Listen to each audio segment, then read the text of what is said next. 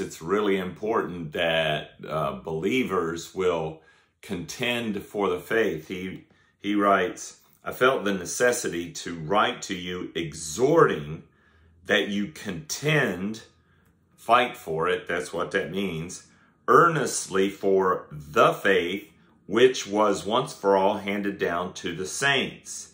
For certain persons have crept in unnoticed, those who are long before marked out for this condemnation, ungodly persons who turn the grace of God into sensuality and deny our only Master and Lord Jesus Christ.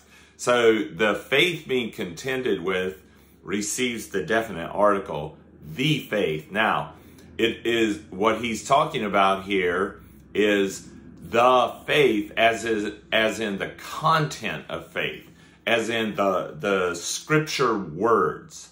The scripture words are what is to be believed.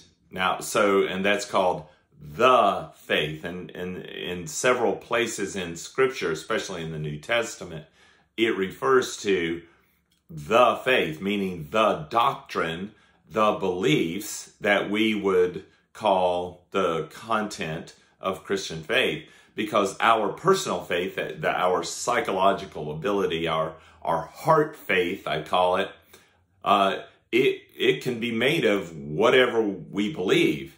But in order for us to have a pure heart faith, you have to have a pure source for that heart faith, and that would be the doctrinal faith of the Holy Scriptures. And we are urged to contend for that, to fight for it. More on that tomorrow.